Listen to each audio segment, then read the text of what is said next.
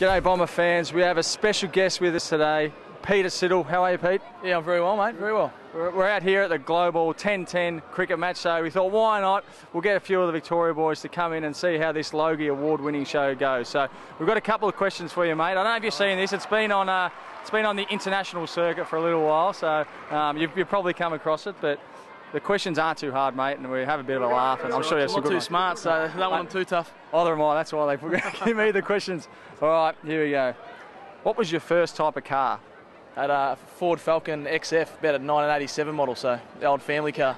Oh, family car. When your first car? Yeah. Young family or just? No, it was a terrible car, it was, but Mum and Dad passed it down, didn't cost me anything, so it was perfect. They're always the good ones. Here we go, got the cricket ball coming in. Windy, one hand, one bounce. Live on Bomber TV. Who is the biggest joker in the Bushrangers team? Can't go past Hodgie.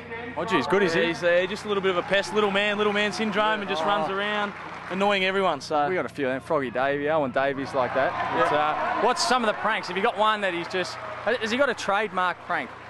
He just likes grabbing everyone's towel, so he comes out of the change rooms with a towel and does all the stuff on it, and then hangs it back up so you don't know. So stuff like you that. could come in, pick the towel off, rub your face. Yeah, get ready to go, have your shower, and then rub your face. And you don't know where it's been. So. Hodgie, mate. Oh yeah, no, it's not a good one. No, not a good one.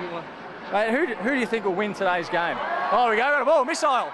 Oh.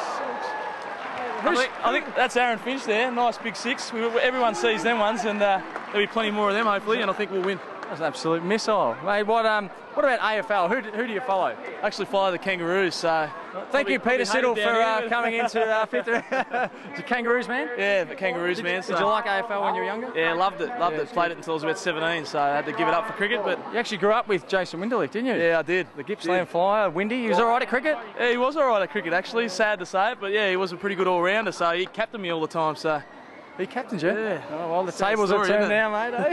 Eh? What about what's your usual Australian Day tradition? Do you have anything you usually do? Unfortunately for us, we'd love to go and have a couple of quiet frothies at the pub with our mates, but Australia Day for us is spent training because it's our pre-season. What about yourself? No, it's very similar. We've always got a match over in Adelaide every year. It's always a one-dayer in Adelaide, so on Australia Day. So yeah, the last few years it's been spent over there playing. So a bit different this year, but still playing a game, which is and terrific. A lot more fun and a lot more enjoyable, I think. It is. See all the fans come out, and it's a great concept. I hope we can do it again. So definitely. Thanks, Peter Siddle, for being our 50-metre penalty. Thanks for having me, guys. Cheers. Thanks, mate.